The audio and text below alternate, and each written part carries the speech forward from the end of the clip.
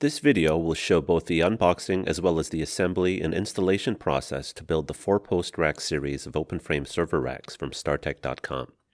We will be using the included tools for the assembly and following the steps outlined in the manual. The 4-post rack series of open-frame server racks from StarTech.com are shipped in a space-saving flat pack box. The packaging is reinforced with corner protectors, tape, and plastic straps. Inside the box, the main components are bubble-wrapped, sealed with tape, and secured together with zip ties, and have foam protection to ensure components are secured. Additional accessories and components are in resealable bags and housed in separate cardboard boxes to make unpackaging and installation easy.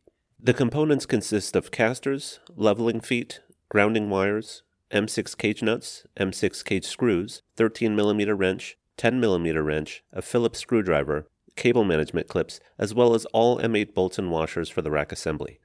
The frame consists of base brackets, corner sections, center sections, left and right vertical rails, and top brackets. A manual is safely housed in a binder sleeve to keep it protected.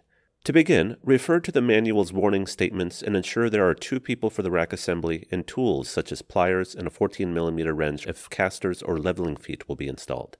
Find adequate floor space to organize the components into corner and center sections, top brackets, base brackets, and left and right vertical rails. Before we begin adjusting the depth of the rack, refer to the manual's mounting depth chart.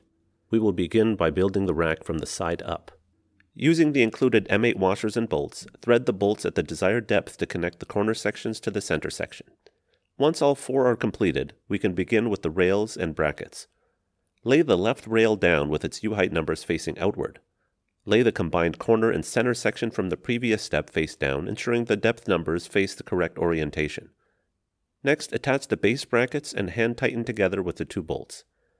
On the other side, place the right rail down, again ensuring the numbers face outward.